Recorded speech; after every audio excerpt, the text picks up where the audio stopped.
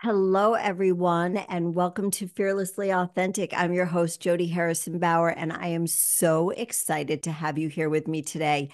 I have been wanting to do a show about working out, strength, fitness, everything that I have been doing for the last 35 years. And I just never got around to doing something like this that it's been a long time, and I just think it's time. Spring is here, summer is around the corner, and it's just time to get this stuff done. So here we go. A lot of women, well, first of all, if you are a first time listener, thank you so much for joining us today. This is the show where we educate you, empower you, entertain you a little bit, and inspire you to live your most fearlessly authentic life. Because if we're not doing that, then what the heck are we doing? And it's not always easy. I get it. But I'm really hoping that with these shows every single week that you are learning something and feeling empowered from it. And as I said, as I was mumbling over my words, because I was actually trying to find my glasses and I can't find them, um, is that a lot of people, when they meet me and I tell them that I have this podcast, they ask me, oh, is it a fitness and nutrition podcast? I said, no, it is about being fearlessly authentic, stepping into your truth with courage. And for so many people, walking into either meeting with a personal trainer or starting to go to a group fitness class or just taking that first step to take a walk or get on a treadmill or whatever it is to start moving your body is scary. But every time you do it, you get more and more comfortable with it, and it becomes a regular type of habit.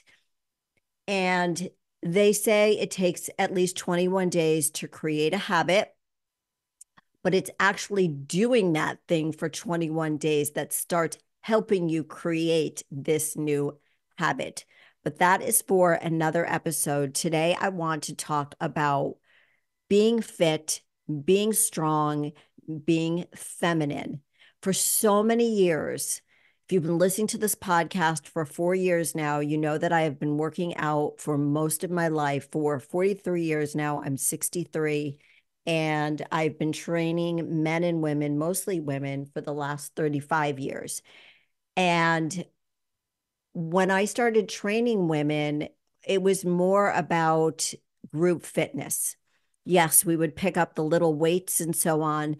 But I was one of the very few women that after class would go and work out, or before class would go and work out, or on the days that I didn't teach or train clients, I would lift weights. And my friends looked at me like I was crazy, and I stayed true to myself.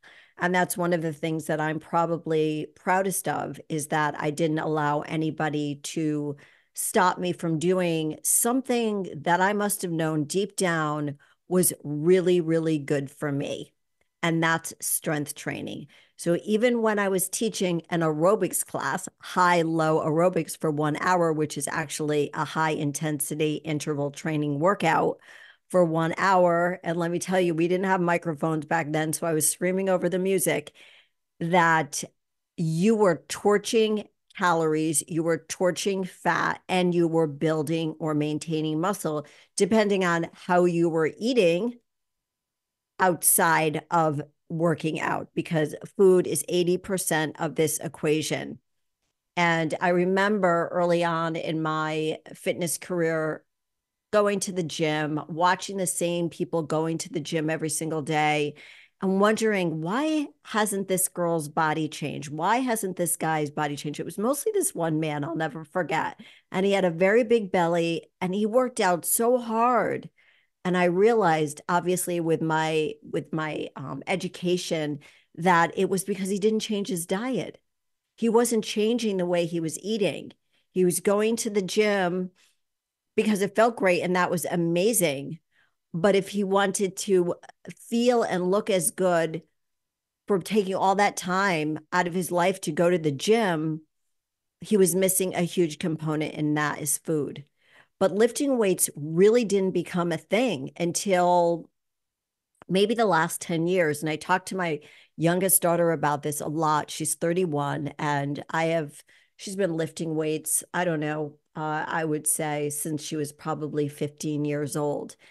And that was sort of foreign to a lot of her friends. That was just not something people did.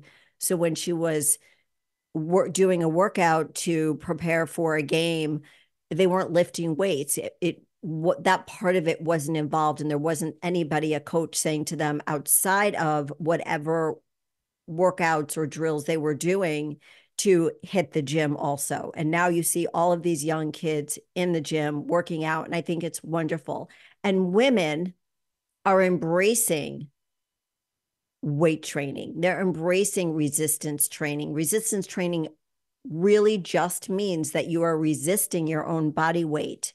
So when I train somebody, the first thing that I will have her do is go through a bunch of fundamental moves so I can see how she moves, her body, how much awareness she has of her body, and how much she could lift her body up and down, like showing me how she does a push-up or how she does a squat or a lunge. Those are all indications to me as to where she is and where we can start.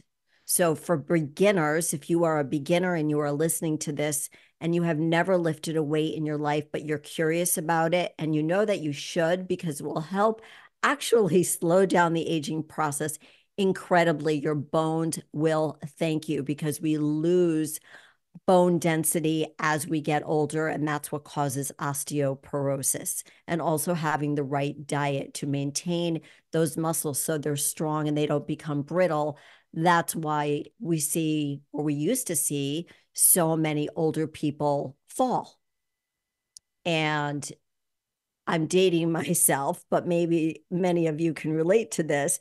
But the commercials when I was growing up in my teens and 20s, it was always this commercial of this old lady who was probably my age, saying, I've fallen and I can't get up, right? And she was falling because she wasn't working out, she wasn't lifting weights.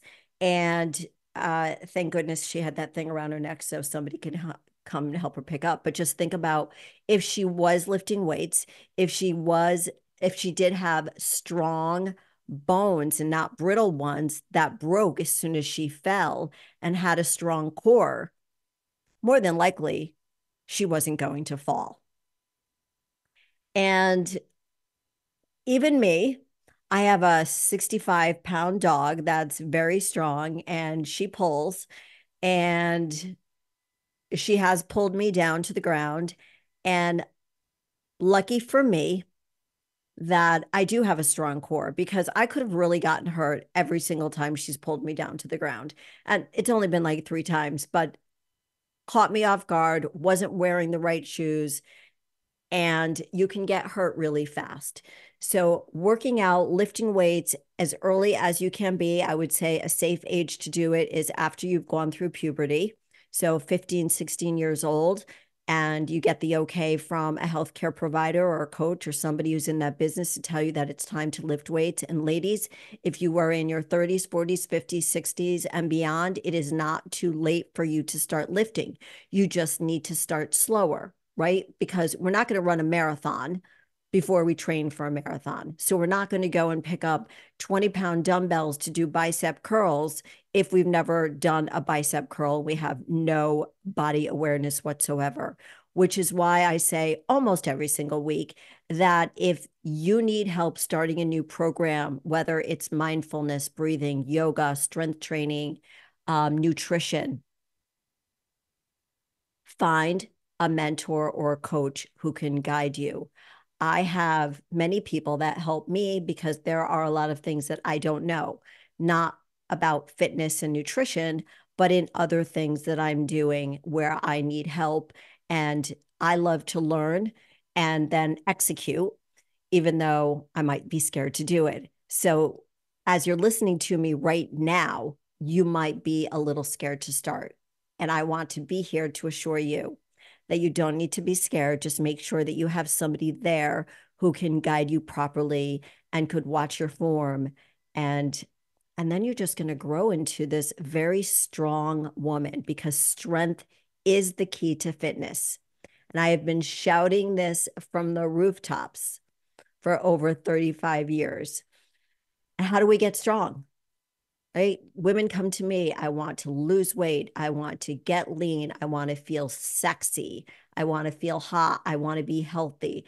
But the biggest thing they say to me all the time is that the number one thing is I want to feel strong in my body. And if you can resonate with that and you haven't lifted weights yet, this is your opportunity to do that. And the thing that I love about lifting weights is that it's really accessible.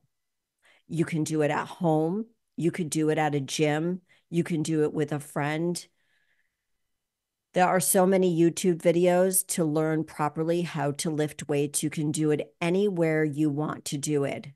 And lifting those weights is easy if you have when you're doing it properly. You can use resistance bands.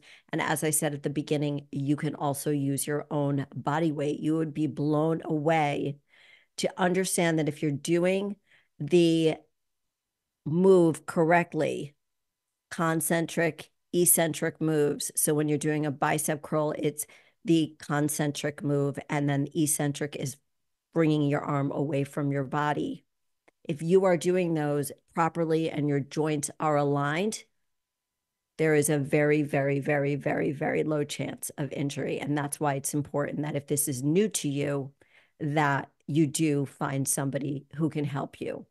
Increasing your strength, even incrementally, has the most powerful domino effect, not just on your athletic ability, but in your daily life.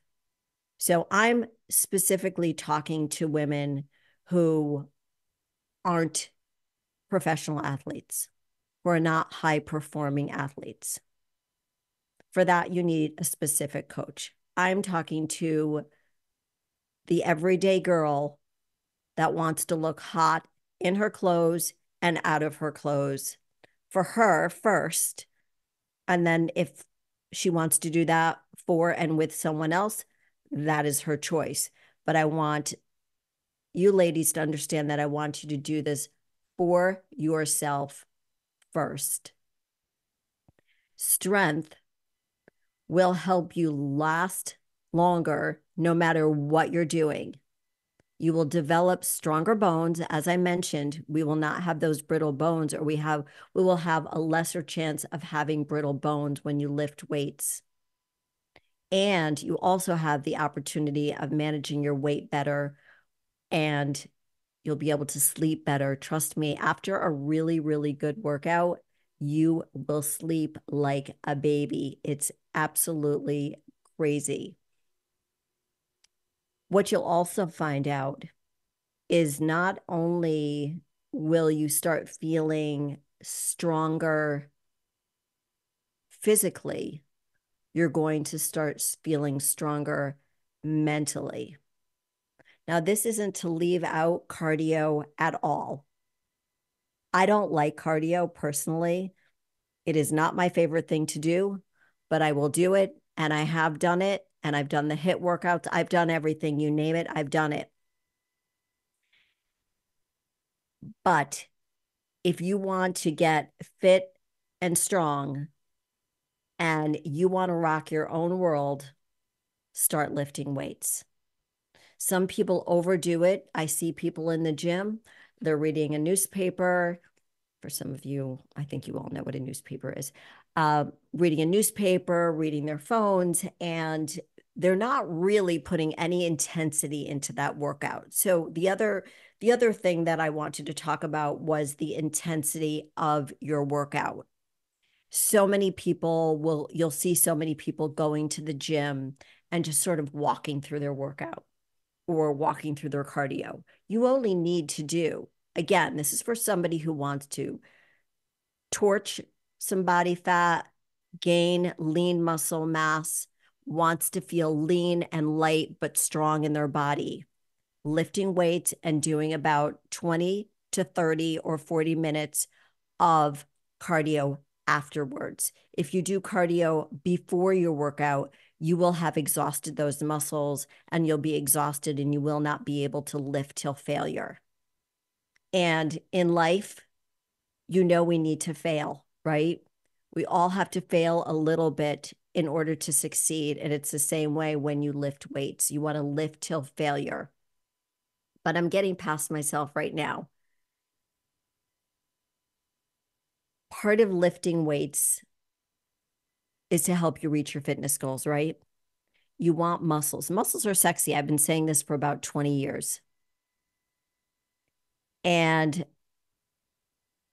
nowadays, it's so easy to just order the weights from Amazon, get them in your home, and like I said, throw on a YouTube video and start working out. I've got some incentives for you for working out. Not only this is a good one, not only will weight and strength training help you improve your motor skills, but it will also help with your cognitive skills. You'll be able to walk faster, remember things better, and maybe even breathe a little easier. I remember thinking about this when I wasn't lifting, but I was doing something else. I was competing in Latin dancing about 2 years ago. And I had to use my brain in a different way. And it was really challenging. So if you are new to lifting weights, it's going to challenge you cognitively and physically. And that's where the whole mind body connect. You can't do one without the other. They must connect, and you will get stronger physically and mentally. I'm going to take a really, really quick break right now. We'll be back in a second or two, and we will get into more details about how you can start lifting weights and feel better, stronger, healthier, hotter, and just feel better about yourself. See you in a few minutes. Hey, everybody. Welcome back. I found my glasses. Oh, I feel so much better. So let's talk about what strength training offers, the benefits, and why you should start right now. And please feel free to reach out to me on all social platforms. You can find me at Jody Harrison Bauer, and I would love to answer all of your questions about strength training, lifting weights, and so on. It's especially important as we age. So the sooner you start, the better off you'll be. Otherwise, you're just going to play catch up. So as I mentioned, when we start lifting weights, we're going to increase our muscle mass. When we increase our muscle mass, we decrease the amount of fat we have in our body. So as we age, unfortunately, we naturally lose muscle mass and strength, which is why it's so important that you start when you are younger, because the muscle that you build now in your 20s, 30s, 40s, 50s, you'll always have it. It might look as though you're losing it, that muscle mass. And I've even noticed it in my body that you'll lose some muscle mass, but as soon as you start lifting heavy again, the muscle comes back. That's called muscle memory. It comes back if you are doing it consistently and if you are eating correctly. So when people ask me how they should eat, I tell them that it depends on what their activity level is and what their fitness goals are, because everybody's goals are different. Some people might want to gain weight, gain muscle, lose fat. Everybody has a different reason for why they want to start strength training or lifting weights or getting into the gym. So as we get older, we're going to lose muscle mass and strength. And the strength training will help hold on to that muscle mass. So at my age, at 63, am I building a lot of muscle? No. What I'm doing is maintaining. Can I build some muscle? Sure. So when I had surgery almost 2 years ago, I couldn't work out for 6 weeks. Did I lose some muscle? No. Like, you can't lose muscle that fast. You can't lose all your muscle that fast. But it took a while to come back because I did lose strength. And so I came back slower. I didn't come back as strong as I was before the surgery. So there are a lot of things involved in it, but certainly getting older is a thing, and you will lose muscle if you're not already lifting or you haven't lifted. You'll also have improved bone health. Remember, going back to that muscle mass that you're maintaining or building, depending on where you are in life right now. That's not to say also, if I didn't say this before, that I can't build muscle. I could probably still build a little bit of muscle, which I think is really, really cool, which is why you see a lot of women still in great shape over 60. So being over 60 and being postmenopause is no excuse.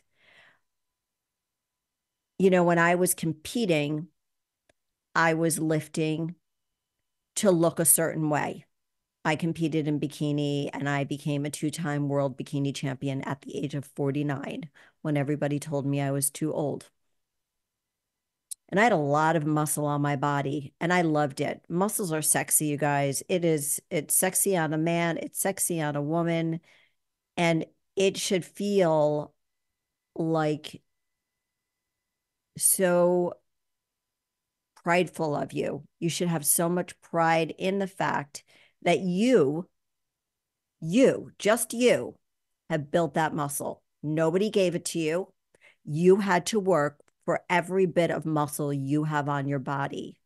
And at 49, to walk on stage and win 2 consecutive world shows while I was actually postmenopausal was a huge feat for me. But that's something that I can own forever. And I tell my clients that muscle you're building right now at 35, 45, 55, 65, you've got that forever. You stop lifting weights, you're going to lose it. But then if you start lifting weights again, it will come right back. And you need that at every age for functional strength. When you bend down to lift up groceries, or you bend down to pick up your child or grandchild, or pick up your dog, that's functional strength. Reaching up to a cabinet, moving side to side, lateral movements. That's all functional strength as you do side lunges or you're doing any type of lateral move. My clients used to hate when I had them doing lateral moves, but I used to always remind them that if they're in the kitchen and their kid's screaming and they're moving side to side, they're going to be really, really happy that I have them doing those lateral moves to keep their legs, their glutes, their core strong. And when you're lifting dumbbells, free weights versus on a machine, you are engaging your core more than you would on a machine. So for a while, a lot of those machines got really, really dusty in the gyms and nobody was using them. Everybody was using the free weights. Those would be called the dumbbells or the barbells or the kettlebells. Because when we use a dumbbell, any type of free weight, we need to engage our core in order to do that movement. Think about it. If you go back to a bicep curl, you have to engage your core when you do that concentric move, bringing your hand towards your shoulder to do that bicep curl. Versus if you're on a machine, you're not really engaging your core that much. And as we age, we need to make sure that we have a strong core so we don't fall and get injured. Improving bone health has to do with lifting weights, having strong bones. By lifting weights, you will maintain your bone density more than if you didn't lift weights. And those brittle bones can cause osteoporosis. So strength training is effective in increasing bone density, which is particularly important for women who are at a higher risk of osteoporosis as they age. So by placing stress on the bones through resistance training, that helps to promote bone growth and reduce the risk of fractures. Okay, have I sold you yet on strength training and lifting weights? Okay, there's more. Strength training will also enhance your metabolism. It will enhance your metabolism.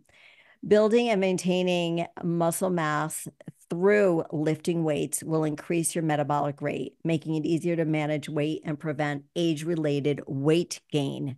So many women I know feel that they're gaining weight as they age, and this is what's just supposed to happen. It's not just supposed to happen. The issue is that as we get older, we don't necessarily move as much or eat as healthy as maybe we used to. And we find ourselves gaining weight because our metabolism has slowed down because of age, because of being postmenopausal. So what we need to do is to do things that will enhance our metabolism, that will help fire it up, rev it up. And there are two ways that you can do that: lift weights and eat healthy. Those are the two ways that you will rev up or enhance your metabolism, because it is inevitable. We are going to all age and our metabolism is going to slow down. But if you know me, you know that I don't believe in excuses. And getting older to me is not an excuse to gain weight, to get out of shape and become unhealthy. You will have better joint health if you do strength training.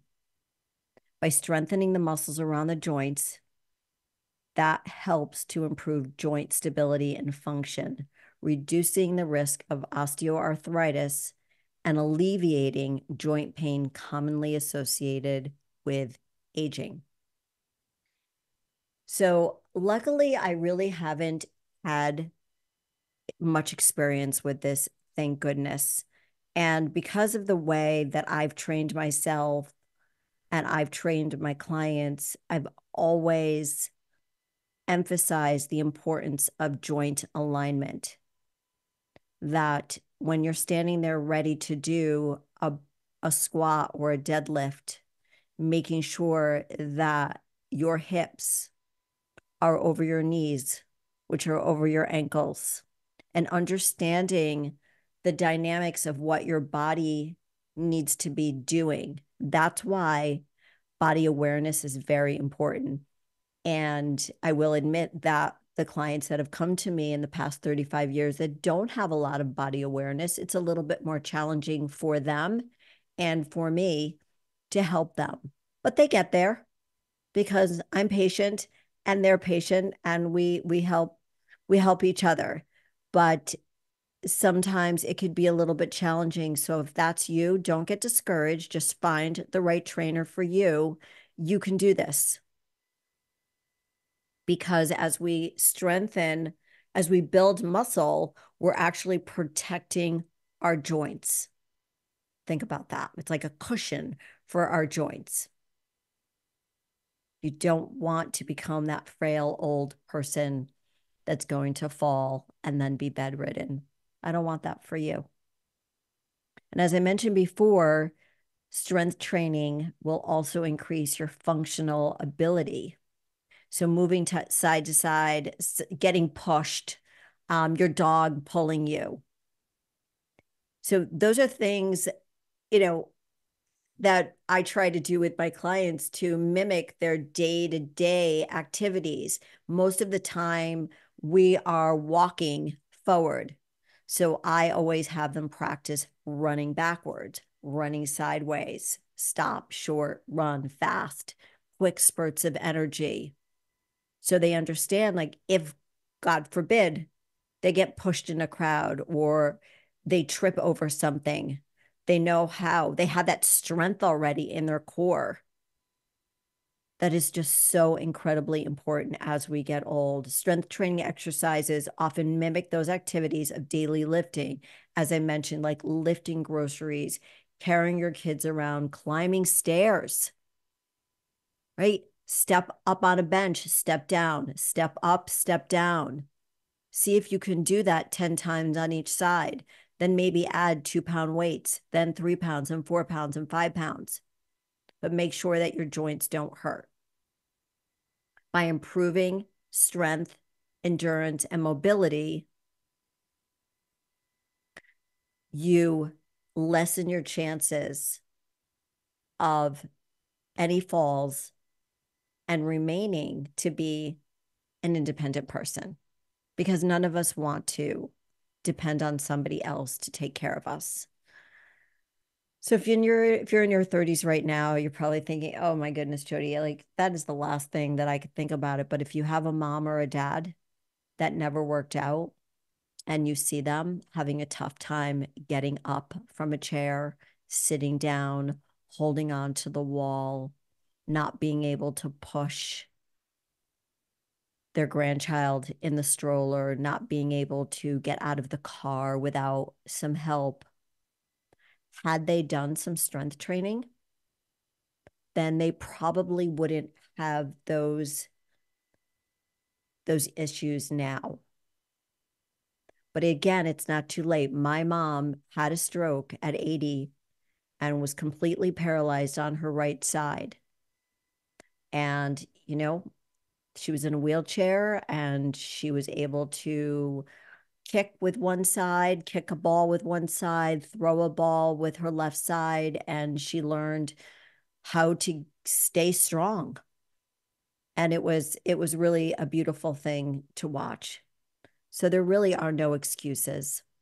I wish that my mom had lifted weights and had done more strength training. It could have helped her in the long run and ate better. But we're just going to talk about strength training today. The other thing that I touched on about strength training is how it can improve and enhance our mental well-being. I never knew how much strength training / lifting weights was helping me become a stronger minded woman. Not like in a stubborn way, but mentally stronger. Until I looked back on all the years that I lifted and thought and went through some tough times. And I thought, whoa, I couldn't have gotten through this if I wasn't doing the things that I did at the gym, because regular strength training has been linked to improved mood, reduced symptoms of anxiety and depression, and as I mentioned before, enhanced cognitive function. We are going to take another short break, and I'll be back in a few minutes with more about metabolism, fat, and strength training. Stay with us. Hi, everybody. Welcome back. We are just finishing up all of the benefits of strength training. We have reduced risk of chronic disease. Strength training has been shown to have positive effects of various chronic conditions commonly associated with aging, including cardiovascular disease, diabetes, and certain types of cancer. So as you can see from everything that I've read to you so far and shared with you from my notes, that strength training has so many positive benefits for us. And it also helps us increase our chances of living a longer life by maintaining muscle mass and strength training. It contributes to a longer, healthier lifespan by reducing the risk of age-related diseases and improving our overall quality of life. And I can tell when somebody is hitting the gym, lifting weights, or is just sort of getting by.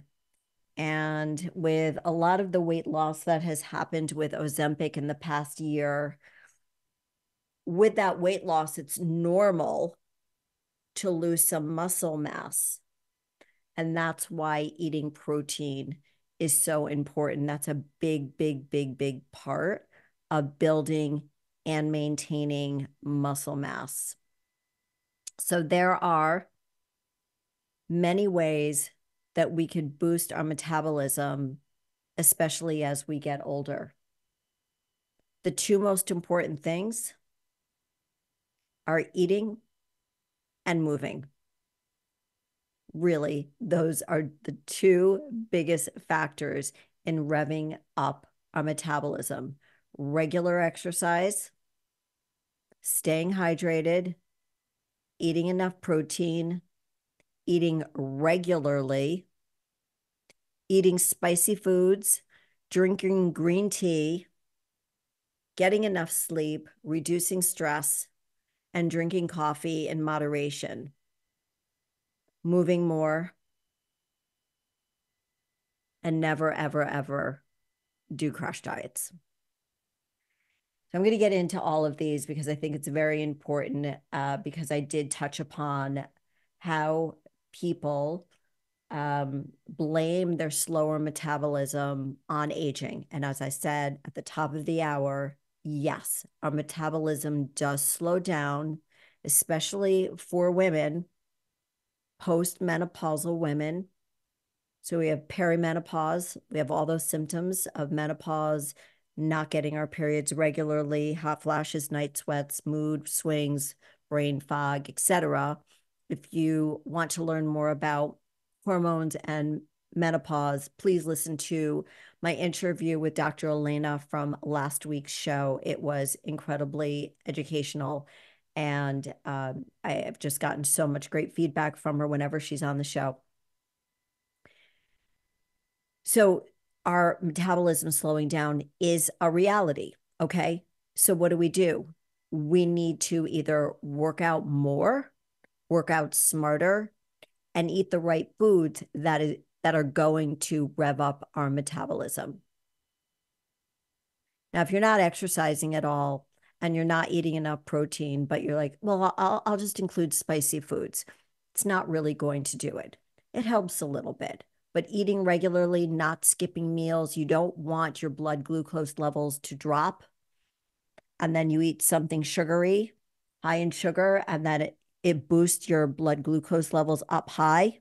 So you drop and then you go up high. You don't want to do that. You want to keep your blood glucose levels steady throughout the day by eating small meals throughout the day. And you want to eat enough protein based on your activity and your goals. So if you are a sedentary person, you're not going to need to take in as much lean protein as a very active person. The normal rule of thumb, if you are an active person and you want to gain muscle, lose fat, take in about 1 gram of protein per body weight. Because every time you eat, you rev up your metabolism every single time. Think of this. You put a pot of water on your stove, the water starts boiling. Eventually, the water is going to evaporate because you didn't replenish that pot of water with more water.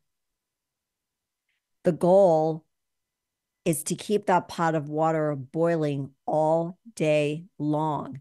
That's your blood glucose levels. That's your metabolism staying fired up. And by eating more regularly during the day, an example I've used forever is you're going to take a trip, you get in the car, and you are at a quarter of tank or less. You don't say, let's go take this trip and maybe we'll find a gas station or a plug-in if your car is electric. You don't do that, right? You plan ahead. So it's the same thing. You should never leave your house without any food, and you should know when you're going to eat. Now, that might sound extreme to a lot of you, but I want you to understand I'm making this point so you understand the importance of food and your metabolism. So if you are my age, you're in your 60s, and you think you are as active as you were in your 30s and 40s, and you're eating as healthy as you were in your 30s or 40s, you're probably not. And what's probably missing in your the whole pie is the lean protein. When I met my husband, he's tall and thin. When I met him, he's 6 feet tall. I think he weighed 149 pounds. I'm like, whoa, dude, you're a little too skinny for me. But he had muscle on his body, and I started feeding him more and more protein, and he ended up putting almost 20 pounds of muscle on his body. And it's incredible. And women could do that too. It might be a little bit easier for men, but don't give up, ladies. It's no excuse. So the first thing you need to do is to get moving. That's going to start revving up your metabolism. The next thing is exercise. Exercise doesn't have to be done every single day at a high intensity. Be smart about the way you exercise. Again, if you're not sure how to do any of this, please feel free to message me or find somebody in your area who can take you through a workout and decide with you what type of program is right for you based on your age, your goals, and your activity level. Sometimes we just have to quiet the noise in our head, our house in our head, right? Because stress slows down our metabolism. It raises our cortisol levels, which is a hormone, but it slows down our metabolism. We don't want anything to slow our metabolism anymore. We want to keep it steady, and we want to fire it up as much as possible. And a lot of people have talked about coffee. I love coffee. I usually have like a cup and a half a day. That's about it. But I usually go to the gym with a coffee all the time.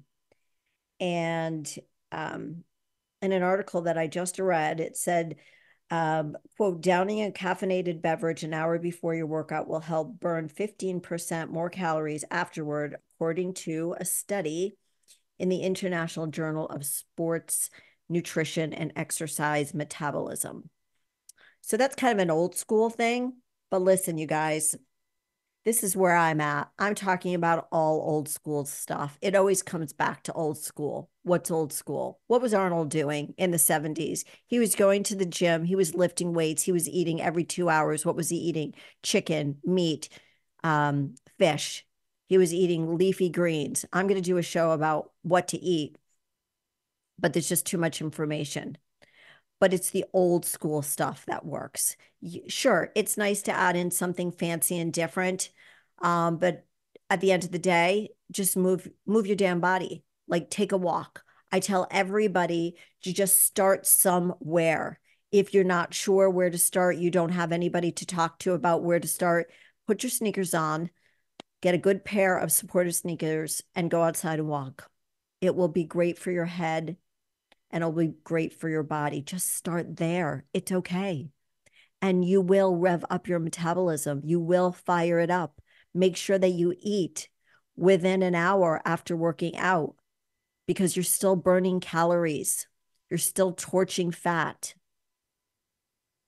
The other thing that has been shown to rev up your metabolism a little bit is to get up and get outside and be exposed to bright light from morning to noon. That's something that I started doing a while ago. Again, these are all things that are going to help keep your metabolism fired up. But please, if you take away anything today, you must do resistance training, AKA lift weights, and you need to lift weights and eat enough protein. The food and the exercise are very, very connected. You can't just go to the gym every day and work out and eat like crap. And you can't eat like a little field mouse and go to the gym and lift, because you won't have enough energy to lift heavy to maintain or build that muscle.